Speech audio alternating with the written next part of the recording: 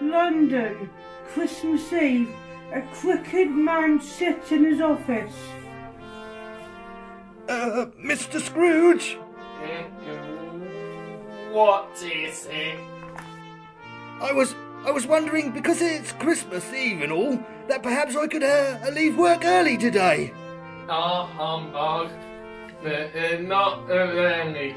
Scrooge, as you can see, is a horrible, measly old man, unlike kind to the employees, never gives money to charity and kicks small animals for fun. Much later, Scrooge heads to his cold dark home, sits by a small fire and eats a bowl of gruel. The bell begins to tinkle, getting louder and louder, until it's so loud it sounds like a heavy chain rattling. A ghost appears, wrapped in a heavy chain.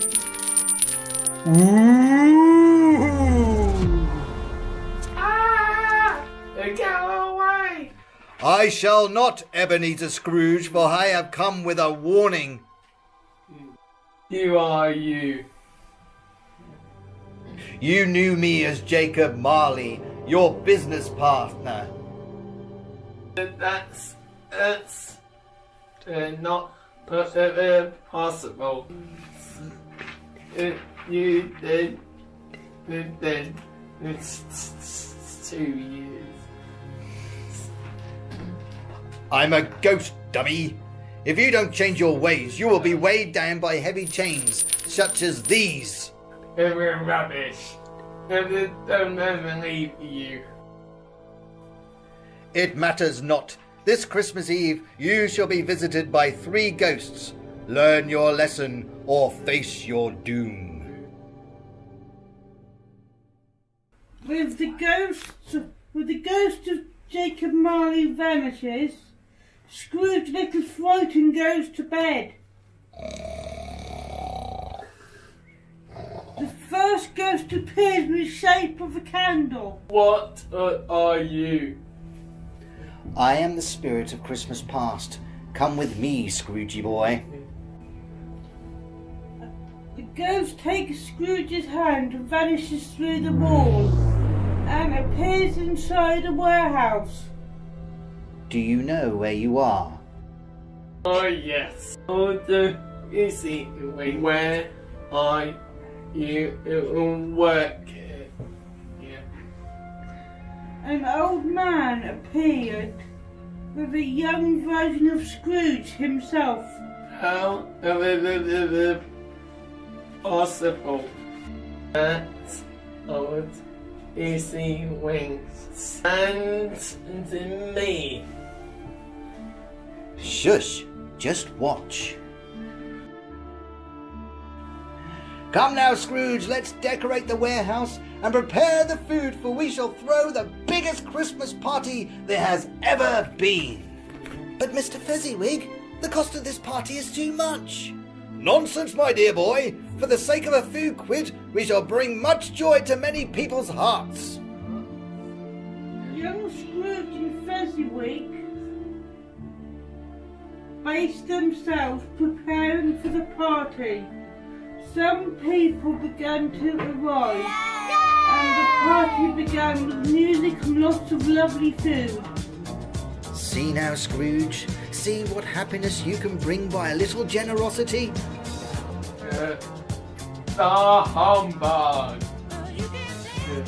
Humbug. In the blink of an eye, Scrooge appeared back in his bedroom, alone. The clock struck 2, and the sound of jolly laughter could be heard.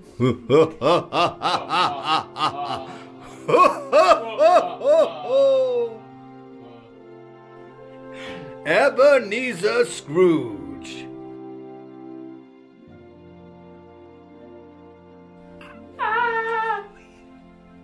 Who are you?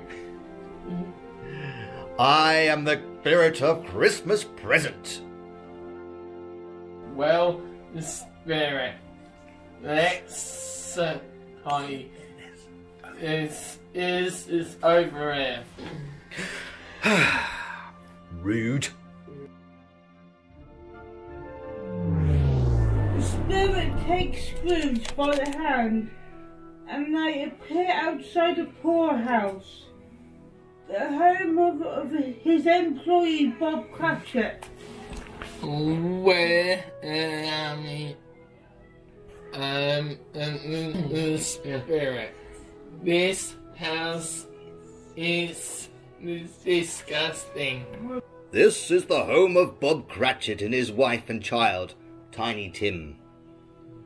Scrooge watches as Bob's wife lays the table for their Christmas dinner. A poor feast for a few potatoes and cabbages.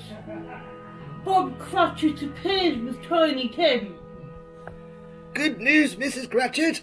We have found some turkey twizzlers by the bins. We shall have a wonderful meal this Christmas. Oh, that is good news. We shall eat like lords tonight. As they sit and eat, Tiny Tim coughs violently.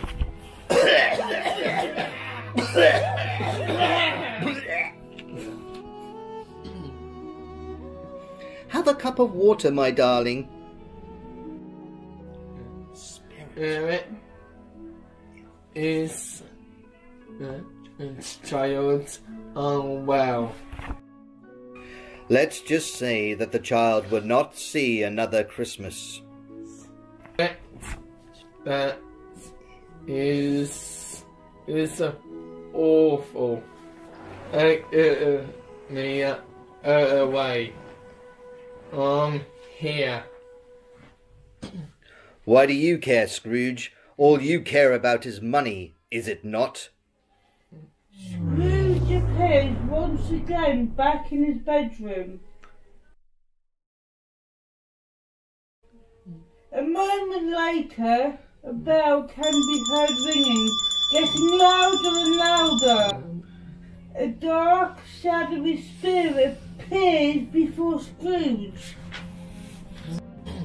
You must be a spirit or the ghost of or the ghost. It's you that I most. The spirit points to the door. Scrooge steps through the door and into a dark room. The spirit, it's dark here. Where am I? The spirit remained silent, but Scrooge could hear voices in the darkness, getting closer. I got a fine pair of boots. Pulled them off his cold dead body, I did. Nice, Bernard. But I did better than that. Look at these cufflinks. Solid gold they are. Well, I did even better than both of you. Look at these. What are they? Gold teeth. It took some pulling to get them out of his dead mouth. Stingy and deaf as he was in life. Yeah, glad the old man is dead. The spirit is a man who is the deaf man I speak of. The spirit remained silent. Spirit,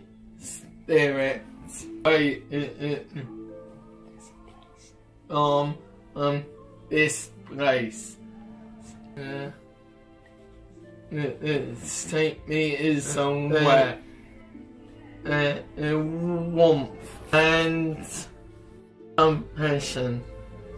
In a blink of an eye, Scrooge found himself inside Bob Cratchit's house. Yes. This is more like it. Scrooge soon realised that this is not the happiest home that this once was.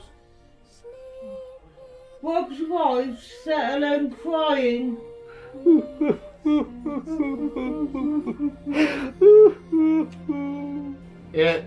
Spirit, where is Cratchit?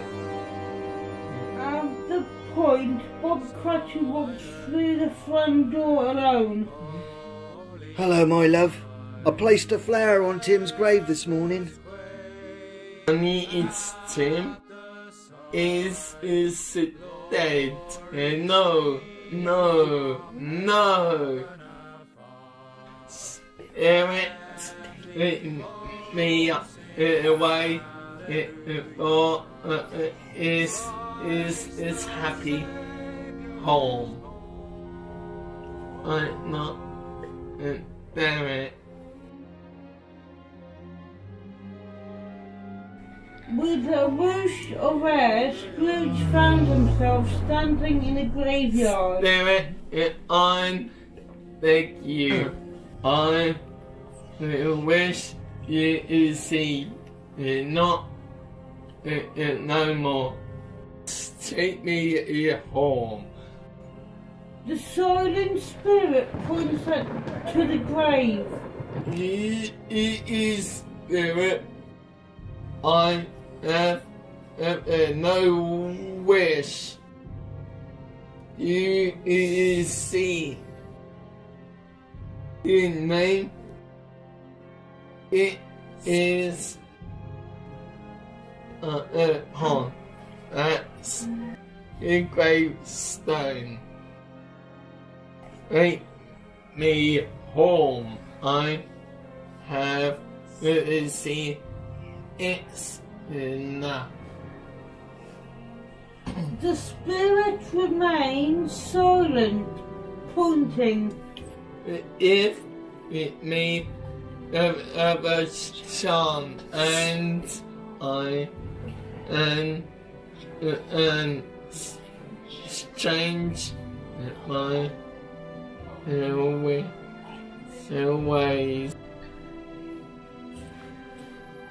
The spirit still slowly pointed to the grave. Scrooge reluctantly gazed upon the gravestone and sees his own name engraved in the stone. No! Scrooge awakens in a cold sweat. I'm in alive. What day is it? It must say Christmas Day. You boy. Yes, it's you. It's me. The biggest turkey. Me. Bob Cratchit's house. Scrooge was good to the world. He became a kind and generous man who was loved by many.